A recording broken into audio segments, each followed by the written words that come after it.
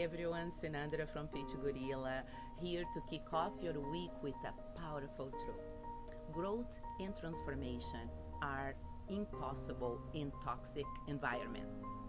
You cannot rediscover yourself in the same place you lost your way. To uncover your true self, you must release what hinders your growth. Sometimes it's all what takes is a moment of a quiet reflection to unlock your inner freedom. Your mantra for this week is, I choose to appreciate my solitude. Let's clear up a common misconception. Solitude is not loneliness. Loneliness is feeling isolated and alone.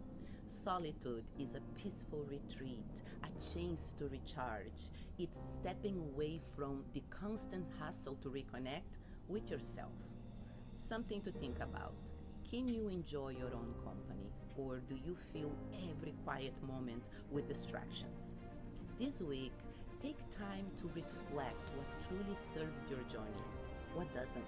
Remember, healing cannot happen in the same place where you were wounded. Silence your internal conversations and identify what's toxic in your life. It could be anything, a person, your family, a place like work, or even a habit. By letting go of what no longer serves you, you create space for your true self to shine.